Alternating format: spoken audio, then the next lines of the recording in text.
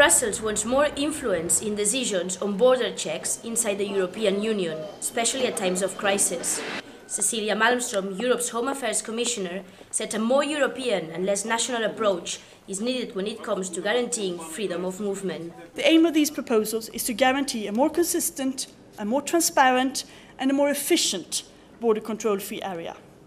We want to better Schengen, then we want to shift to a truly European system, the only one able to strengthen and safeguard the citizens' right to free movement within the Schengen area, one of the most cherished achievements by the Union.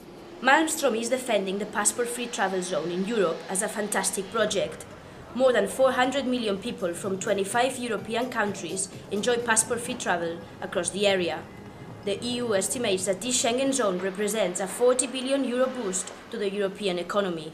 But not everybody is enthusiastic. France, Italy and Spain, and also Denmark, want to reinstate border checks to keep out immigrants from Africa.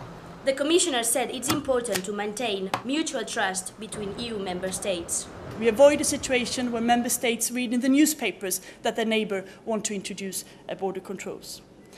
This mechanism would reinforce the mutual trust between member states, since each of them would be certain that even in the case of a member states do not fulfil their duties, the strain on the part of EU border would not result in a disruption on the whole system.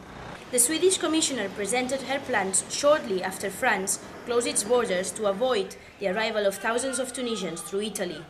Malmström called this action a violation in spirit of the Schengen treaties.